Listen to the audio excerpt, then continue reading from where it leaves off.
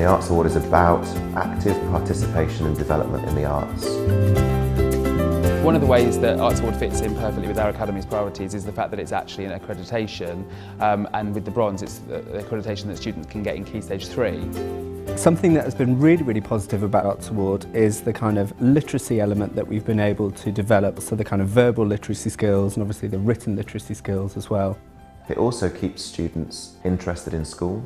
We find a lot of students are staying after school, coming in at lunch to work with what we're doing because they're really interested and they're really enjoying those things.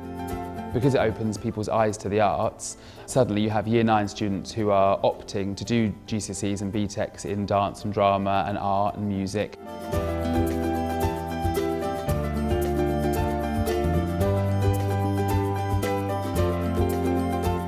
The way that we deliver Bronze Arts Award is we run lots of extracurricular clubs through tutor time in the morning, through break time and lunch times and after school. So we have everything from karaoke, radio broadcasting, we have film and animation clubs. We deliver the Bronze Arts Award to the whole of Year 7 throughout the curriculum through 4 different subjects: drama, music, ICT and dance.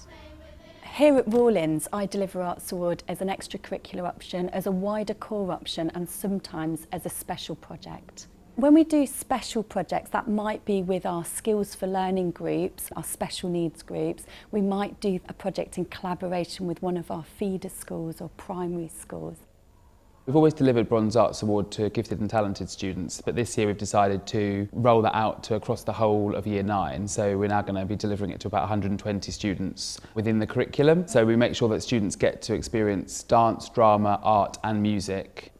Sometimes for the young people it's an introduction to the arts. Some people might not have had the experience of doing drama or music or even being in front of an audience. We're quite a rural school in a rural area, so there's not much access to the arts. And so the Arts Award has been a great way for us to expose students to arts they never would have necessarily seen before.